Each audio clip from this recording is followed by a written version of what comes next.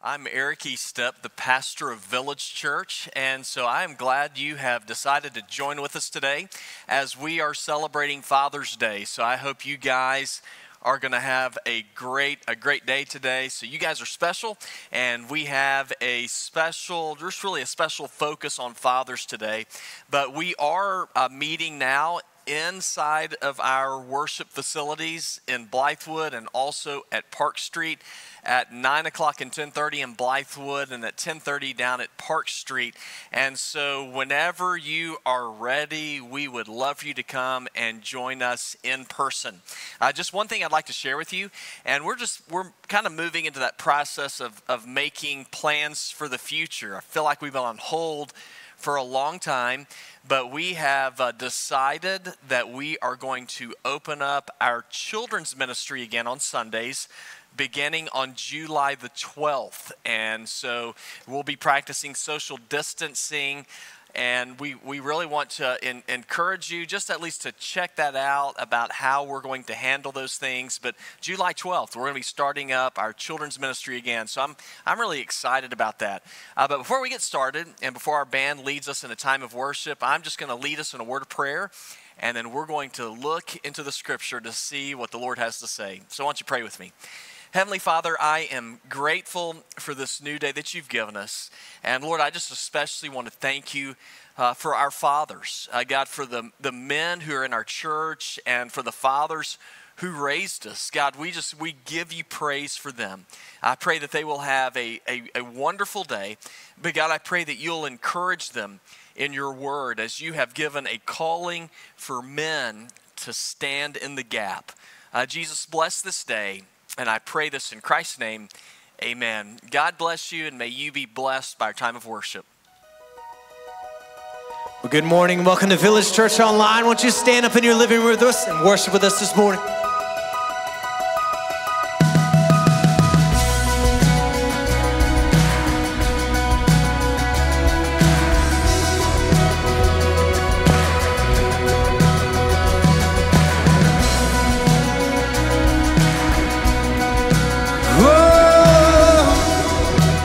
He's coming on the clouds.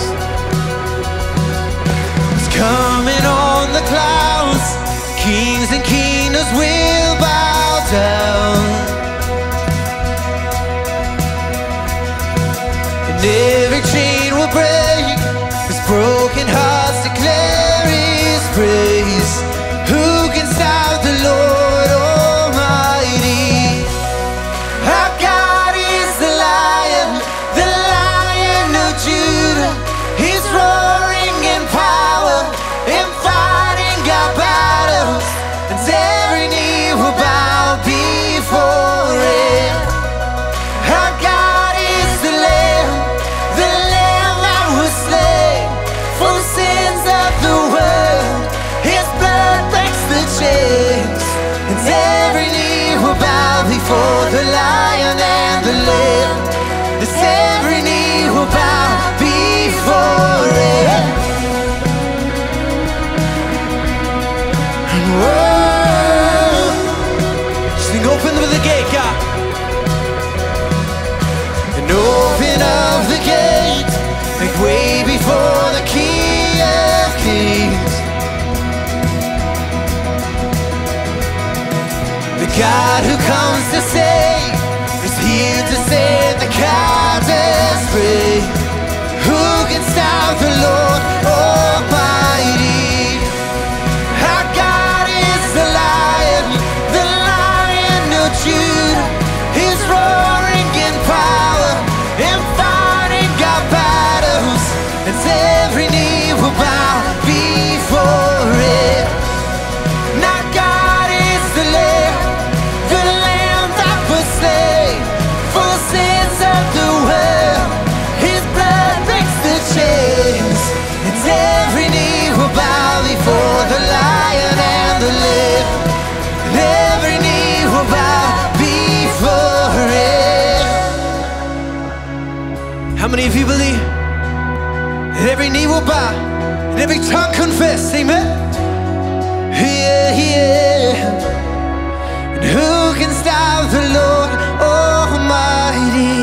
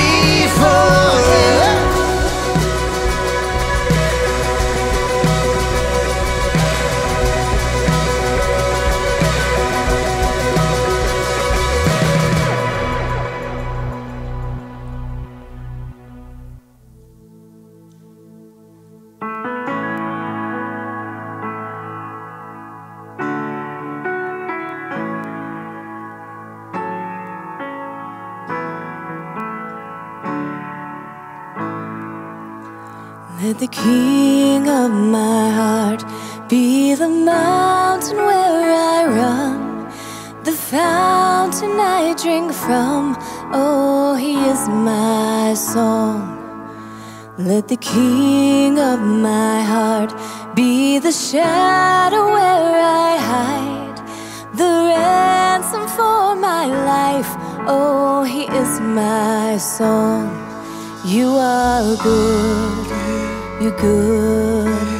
Oh, you are good, you're good. Oh, you are good, you're good. Oh, you are good, you're good. Let the king of my heart be the wind inside my sails, the anchor in the waves. Oh, he is my song. Let the king of my heart be the fire inside my veins, the echo of my days. Oh, he is my song. Sing it again. Let the king of my heart be the wind inside my sails, the anchor in the waves. Oh, he is my song. Don't you know?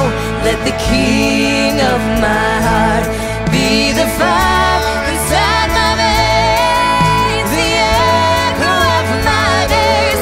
Oh, he is my song. You are good, you're good. Oh, you are good, you're good. Oh, you are good, you're good. Oh, you are good, you're good. Oh. And you're never gonna let me down. No. You're never gonna let me down. I'm confident. You're never gonna let me down. No, no, no. You're never gonna let me down. I'm confident in this moment. You're never gonna let me down.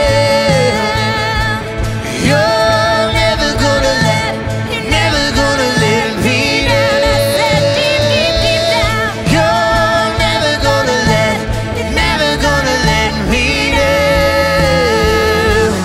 You're never gonna let me down. You are good, you're good. Oh, You are good, you're good. Oh, you are good, you're good. Oh,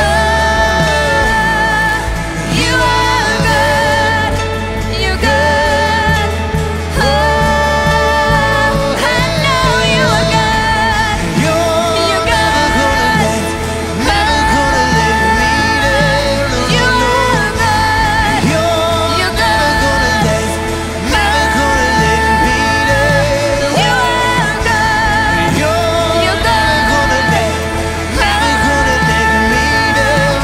You are good. You're never gonna let me down. You are good. Good, You're good.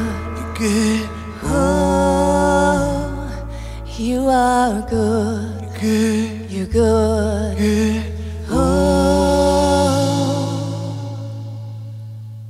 Well, I appreciate our worship team for leading us during this time. And today, if you have your Bible, we're going to be looking in a passage of Scripture, or a book in the Bible that we don't normally go to.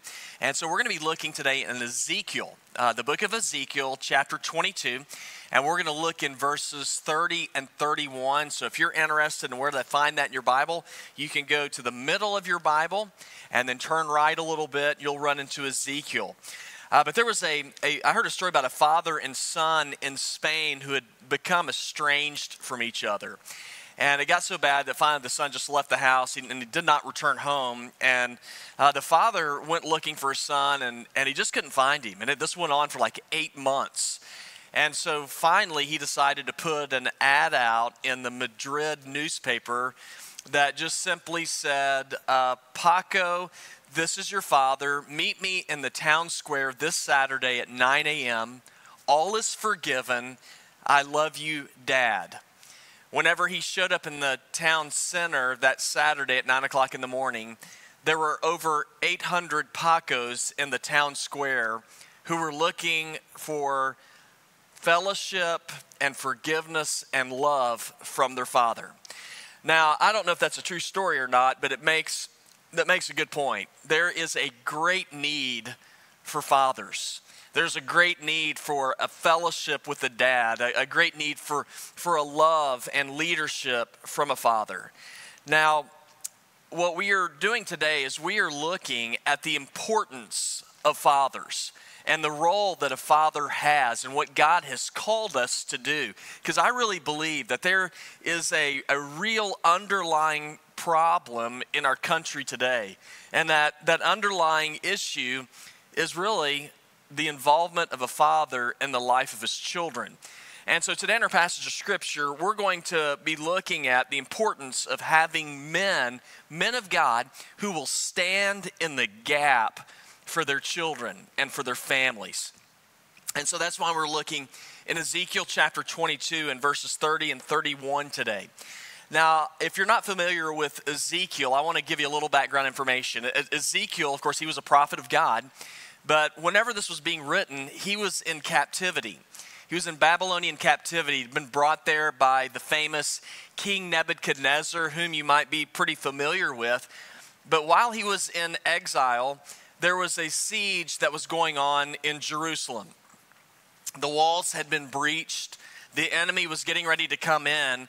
And so Ezekiel said, we need men who will stand in the gap for our city. And the people were absolutely stunned that Jerusalem was about to be overtaken. I mean, it was the place where the temple was. It was the place where God dwelt. And now it's getting ready to fall. And there were some breaches in the wall. Now, what were the breaches in the wall? If you look in Ezekiel 22, you'll see that the breaches were actually spiritual ones.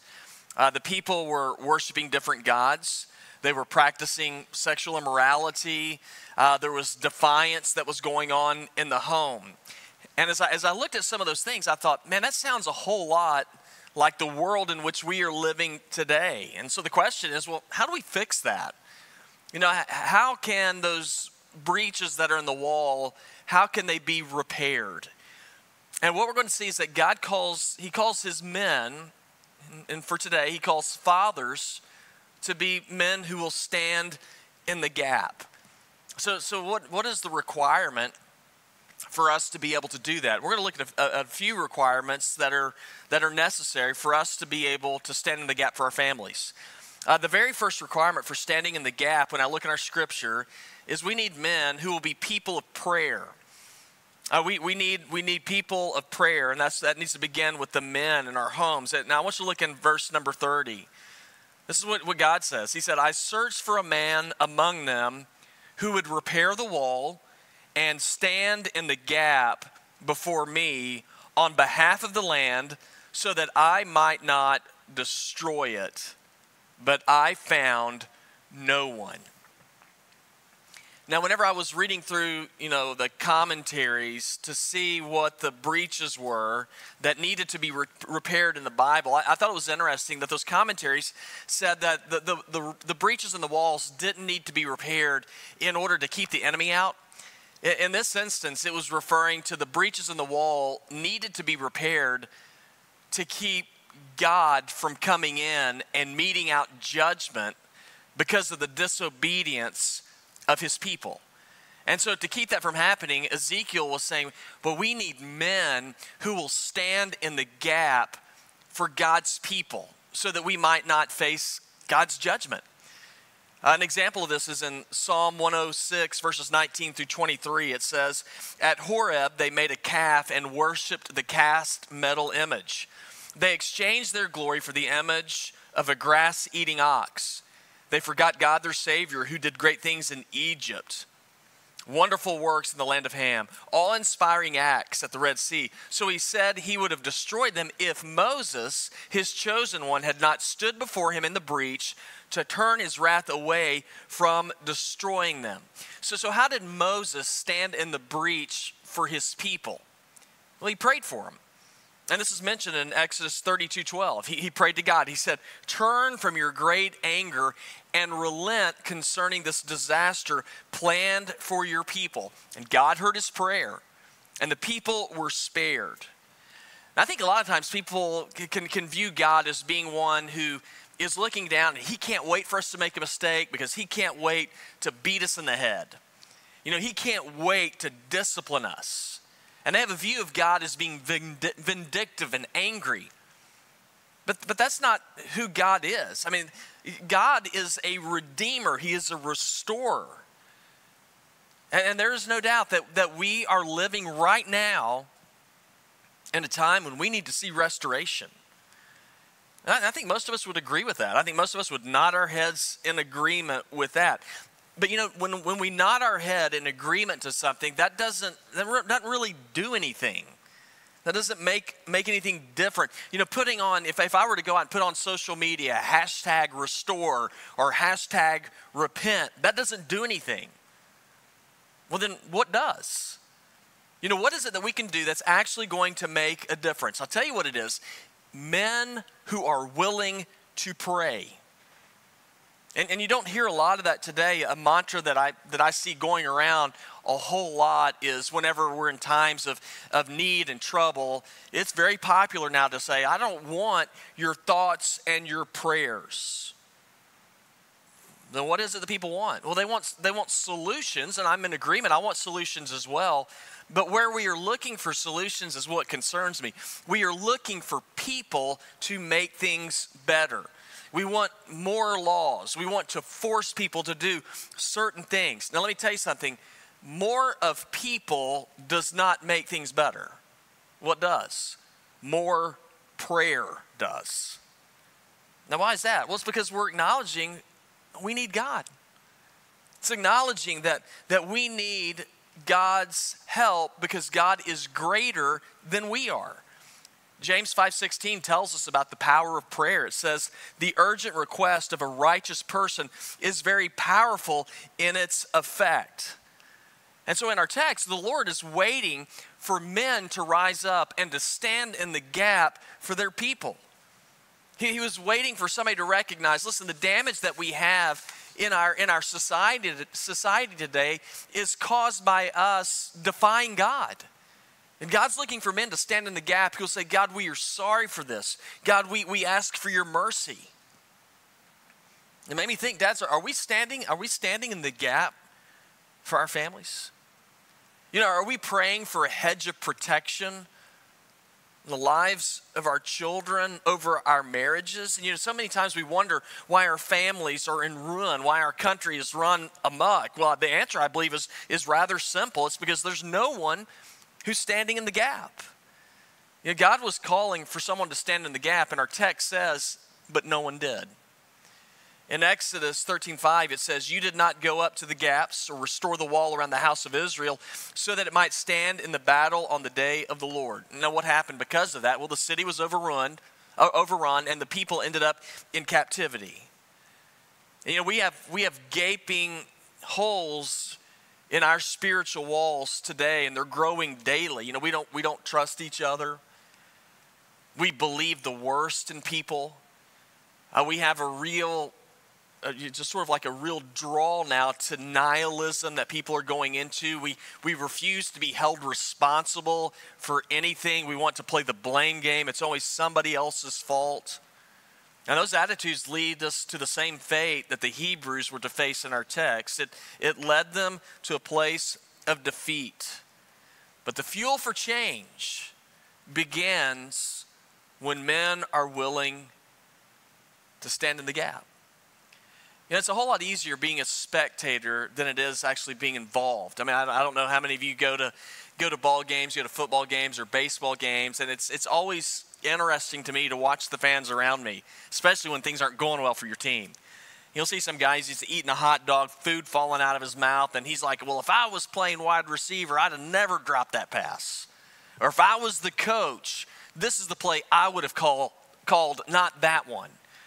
And I sit there and I watch him, and in my mind I'm thinking, well, then go play the game. You know, go out there and start coaching a team. Well, people aren't going to do that because that requires effort.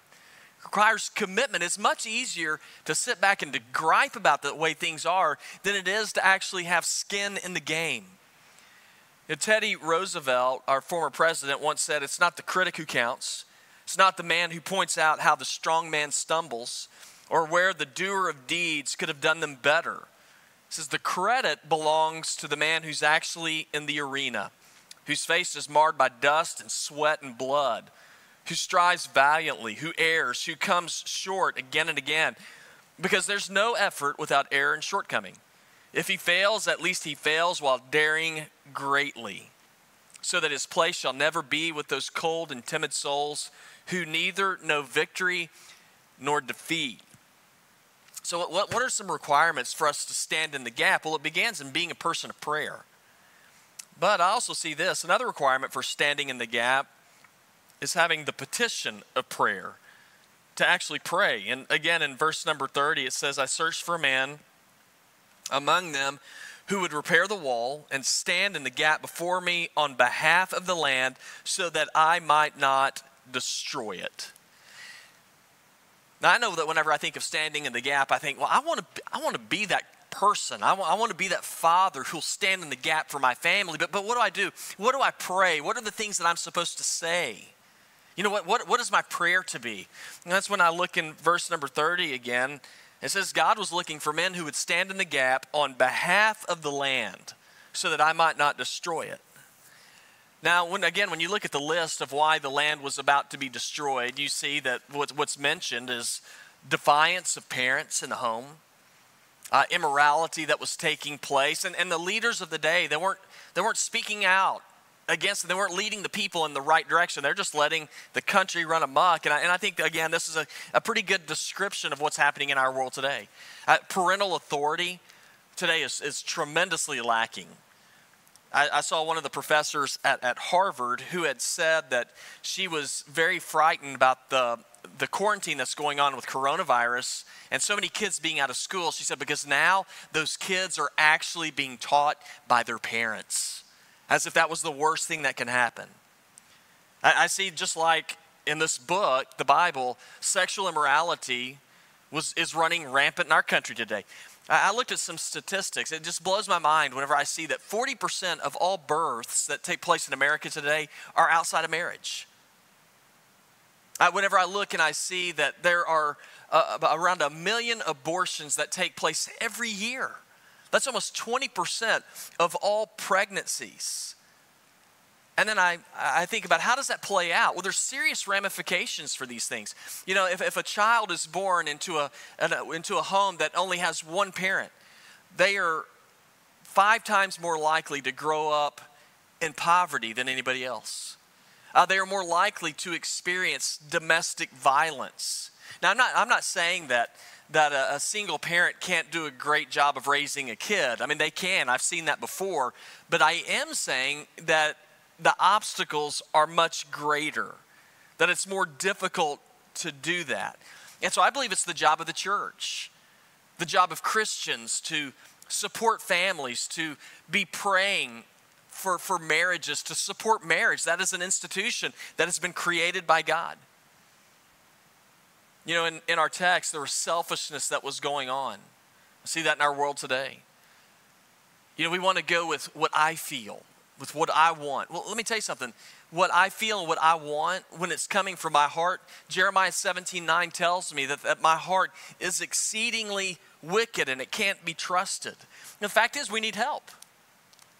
You know, people are broken. And when we're broken, men, it's our job to pray. We need prayers for restoration. We need to acknowledge that we are weak, that we need God's intervention to build us up and to give us strength. If you look again back in verse number 30, you'll see God was looking for someone to stand up and to repair the breaches in the wall. And I thought about this, and I thought about it quite a lot lately. You know, with all the chaos that's gone on with, you know, the coronavirus pandemic. You know, of course, things were shut down. We were quarantined. All these different things. We're locked up in our homes, and so that's created a lot of chaos. But then we finally begin to, it looks like, get back out into society again. Things are starting to open up, and then we have all of these tensions and these race issues that have come up with what's taken place with the George Floyd incident. And I think we can look at these things and we can say, you know, there's something that is broken in our world. And we're trying to fix it. And I'm all for trying to fix things. But I always get discouraged when I see that we are trying to fix things from the outside in. You know, we want to make more laws on top of the laws we already have. We want to make people do things that we want them to do. We want to force them to do things. Let me tell you something. If you want to see change, it will not happen from the outside in. And I'm speaking to Christians here. Real change happens from the inside out. You know, we're told in Scripture, 2 Corinthians 5:17, if any man be in Christ, it says, he is a new creation. The old is gone, behold, the new has come. But if those things are going to come, then Jesus has to be shared. Men, we need to stand in that gap. We need to be praying for God to provide us with opportunities to share the good news of Jesus. To pray that God will give us the boldness to speak the truth of Jesus and the restoration of Jesus. You know, when I was a kid, I used to love to watch the TV series Superman. And this is the one that was on, you know, like probably from the 50s. And I love Superman. You'd see the villain, get caught by Superman, and he'd turn around and he'd have a gun, and he would empty the bullets right into Superman. And you know, Superman would stand there with his arms like this, his chest stuck out, and the bullets would bounce off of him. And then after the criminal had emptied his gun, then he would take the gun and he would throw it at Superman. And something inexplicable would happen when he did this. Superman, who had stood there and let the bullets bounce off of his chest, when the criminal would throw the gun at him, he would duck. And that never made sense to me. I was like, why would he duck? I mean, he's taking the bullets, but when a gun comes at him, he ducks at that. And I thought, you know, but as Christians, we do the same thing. Just like Superman, you know, we tend to cower and duck at things that shouldn't intimidate us. I mean, think about it. As believers, we are perfectly loved and accepted by an all-powerful, all-knowing, all-everything God. And as if this wasn't enough, I mean, Romans 8:28 tells us that all things work together for good for those who love God and been called according to his purpose. So what should cause us to be fearful? I mean, you know, what more assurance can we have from God? Well, in truth, God has given us every reason to face this life boldly. And yet what I see a lot of times is I see adversity kind of come into our lives and we start reeling when things don't start going our way. I start seeing some things pop up in life, and I see this pandemic has come, and listen, there's some things that are going on, and there's some concerns I have, and I want to be responsible. But whenever I see us as Christians living in abject fear, I think, men and women, God has given us a hope for the future, and he's given us power in prayer. James 5:16 again, the urgent request of a righteous person is very powerful in its effect. So, man, if we're going to stand in the gap, we see some requirements from us or for us. Well, what are they? Be a person of prayer. Offer your petition of prayer. And then here's the last thing. A final requirement for standing in the gap is to have an urgency of prayer. Verse 31, it says, so I have poured out my indignation on them and consumed them with the fire of my fury. I have brought their actions down on their own heads. This is the declaration of the Lord God. You know, one thing that I get convicted about in my life is a lot of times prayer is like my last resort, you know, when I see trouble. That is not good, you know, especially for a pastor to admit that I would go to God as a last resort.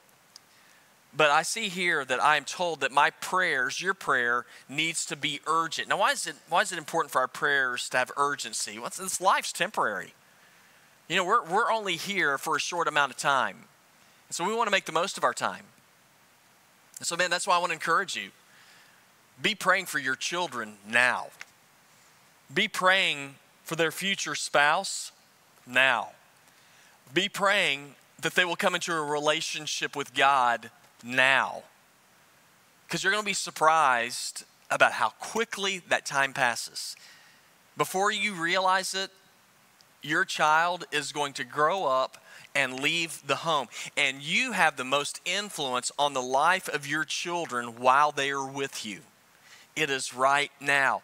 And God is looking for you to stand in the gap for your children, for your church, for your family. See, God he was requiring a man to stand in the gap. He called for a man to stand in the gap. And verse number 30 tells us that no one was found. So what happened? Well, what happened is the nation was overrun. The nation ended up facing the judgment of God. And that's what concerns me whenever I look and see what's happening in our world today. You know, right when we need men to stand in the gap, right when we need men of the church to stand in the gap, you know, we have a pandemic. The church, in our case, except for the last few weeks, shut down for 3 months. We have these challenges and these problems. Right when we see a great need for men to stand in the gap, we have people who are now saying, I don't want your thoughts and your prayers. You know what's next for us if we just stay on that path, defying God? Same thing happened in our scripture. It's judgment. It's missing out on the blessings of God. So what's required? Men, we need you to urgently to pray, to stand in the gap. And it's not the time to get distracted. You know, I'm not much of a video game player, but over the pandemic, all of our children were home, and that was unusual for us. So they're all home, and my sons, they pulled out their old Xbox, and they ended up getting a UFC Ultimate Fighting Championship game. And so they got me to play. Of course, they like playing against me because all the buttons on the control, I don't get it. And so they just beat the tar out of me the entire time.